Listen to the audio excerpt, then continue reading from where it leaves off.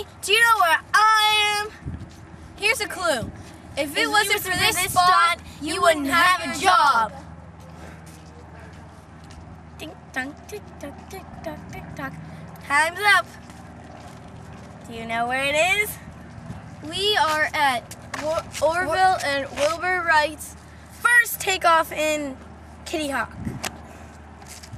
They started from here, went to that first cone, or the first block, to the second block, to the third block, all the way.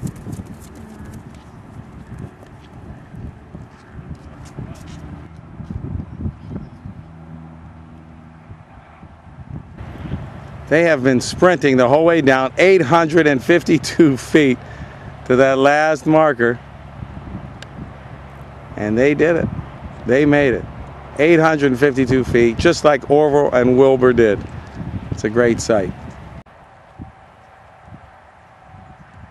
There's the second and third flights.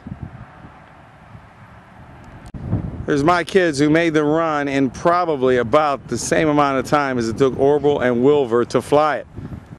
The first successful flight of an airplane was made from this spot by Orville Wright, December 17, 1903.